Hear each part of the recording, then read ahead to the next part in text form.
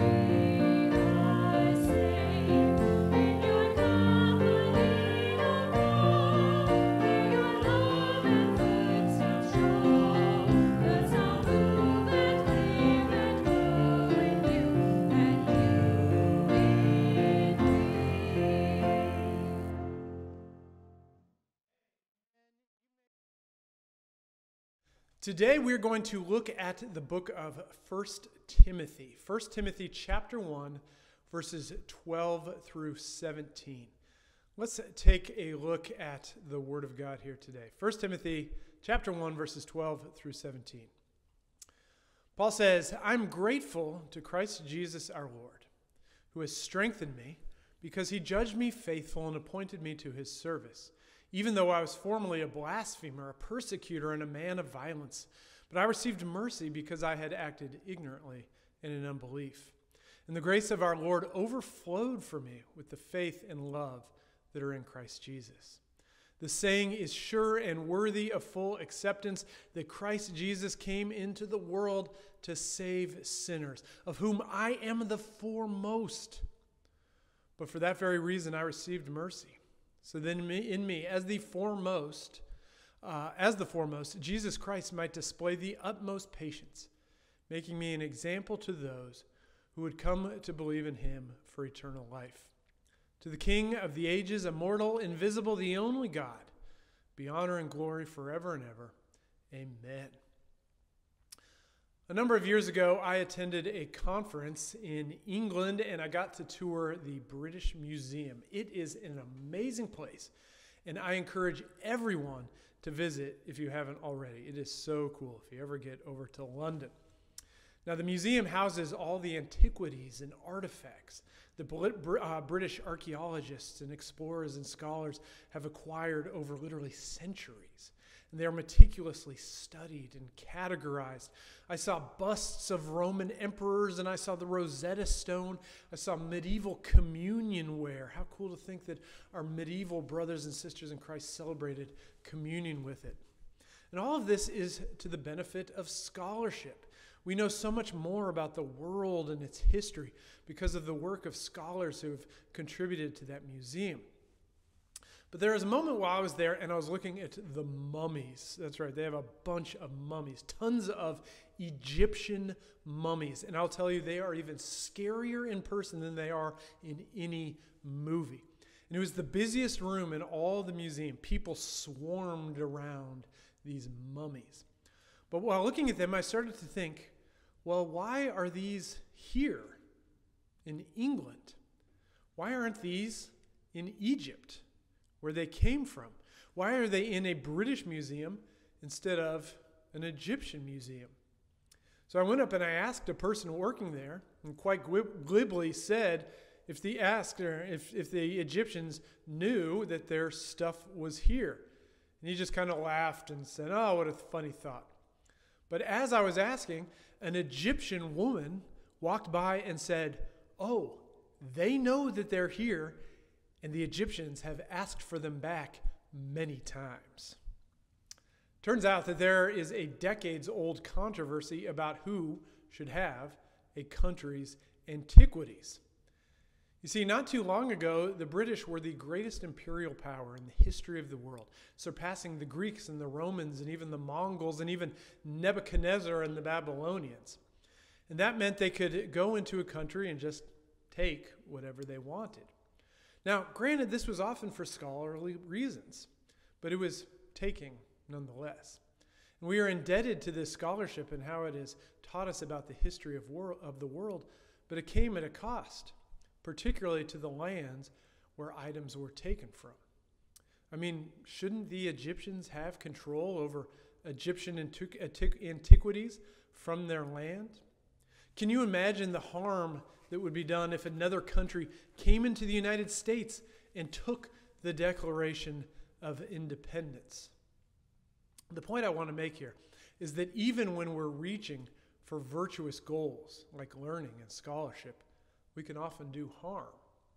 Even when we want to do good, we can often do bad. Those British archaeologists brought knowledge to the world while also supporting imperialism and stealing from other countries. Now, in theology, we have a word for this, what we call total depravity. All of our actions, even our best actions, are tainted with sin. Even when we are at our best, we are still sinners. But there's some good news, too. Look at what Paul is saying here in 1 Timothy. If you remember, Paul was a jerk. In his zeal for the law and the traditions of the Jewish people, he persecuted Christians. Out of all of his inflexible love for his traditions, he ended up doing a great deal of harm. Paul was an enemy to the Christian faith, and yet God called him into discipleship and service. Verse 12 again, "I'm grateful to Christ Jesus our Lord," Paul says, "who has strengthened me because he judged me faithful and appointed me to his service, even though I was formerly a blasphemer, a persecutor, and a man of violence. But I received mercy because I had acted ignorantly in unbelief. And the grace of our Lord overflowed for me with the faith and love that are in Jesus Christ. Look closely at what Paul is saying. He isn't saying that he started out bad and decided on his own to change his way, and then God accepted him. No, God chose and accepted him while he was a sinner. Paul only changed because of God. Look what else he says. This saying is sure and worthy of full acceptance. Verse 15. That Christ Jesus came into the world to save sinners, of whom I am the foremost.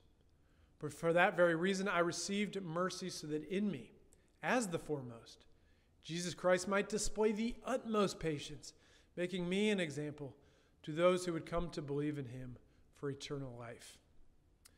Okay, this is probably one of the most important points in all the Bible. Jesus Christ saves sinners.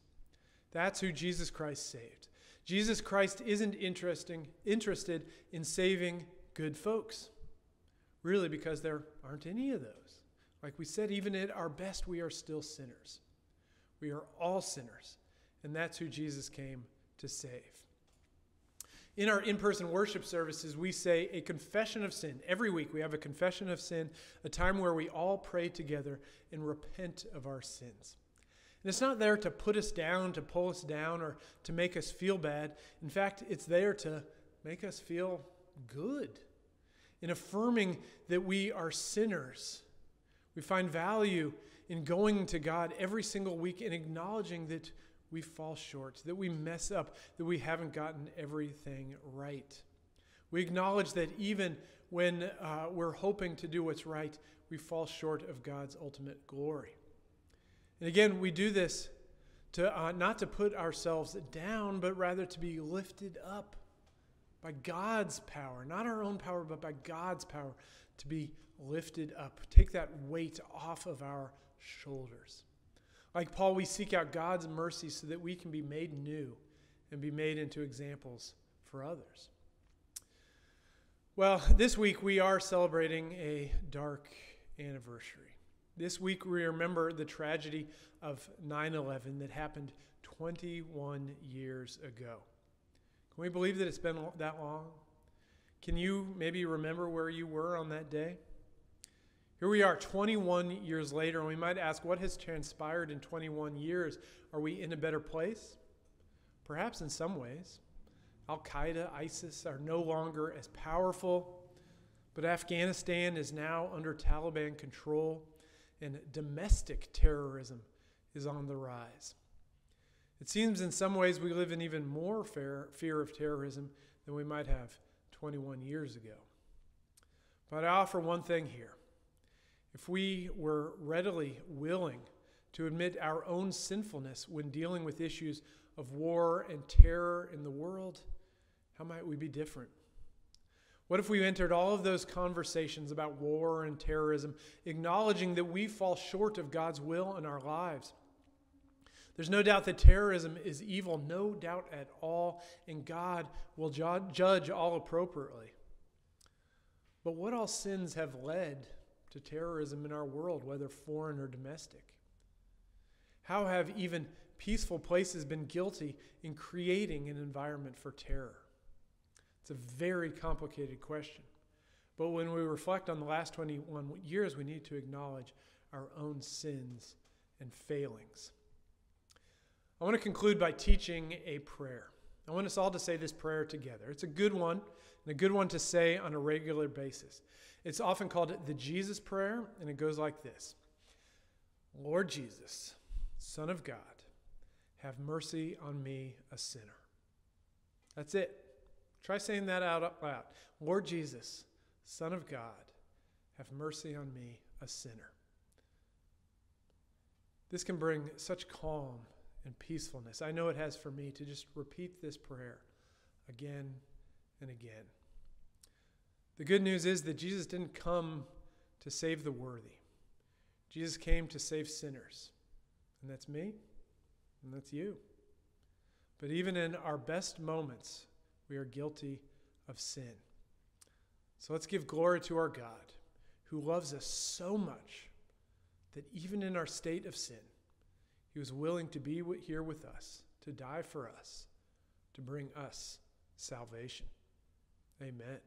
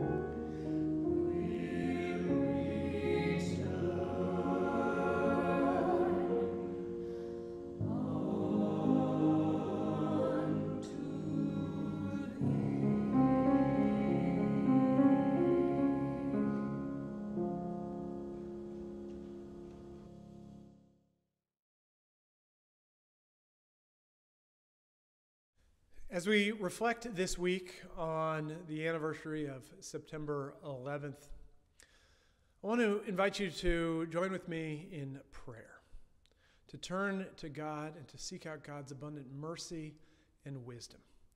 So let's pray together. Dear God, we remember before you today those whose lives were lost in the catastrophic events of September 11th, 2001. And for all those whom we love but no longer see. We give thanks to you for the selfless courage of those brave souls who ran into burning buildings and who labored in the rubble. May their courage be to us a witness of what is possible when we are guided by love and dedication to our fellow human beings. We pray today for the continued healing of all those suffering emotional and physical scars. May our spirit breathe new breath into clouded lungs, new life into troubled minds, and new warmth into broken hearts, so that all may feel wrapped in your loving embrace. May we move from suffering to hope, from brokenness to wholeness, from anxiety to courage, from death to life, from fear to love, and from despair to hope. Guide our feet into the way of peace. Inspire with us with hope in the gift of shalom. May we receive this gift so that we might become instruments of your peace in this world, knowing all people as equally loved, lovingly created, children of God. Amen.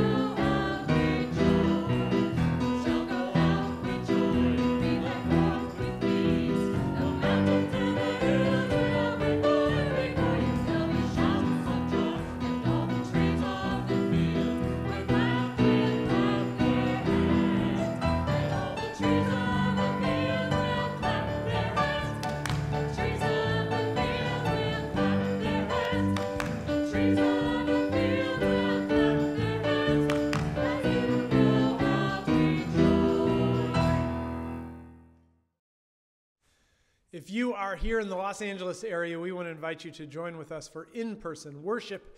We meet on Sundays at 10:30 a.m. right here on Ventura Boulevard in Tarzana, California, a very nice place to be. We have Sunday school for children and youth, as well as community service opportunities for people of all ages. Our ministry is made possible through your donations. So if you'd like to support God's work at St. James, check out the link for online giving in the description below. Wherever you might be today, know that God is there with you. So in the name of the Father, and the Son, and the Holy Spirit, go in peace and be blessed. Amen.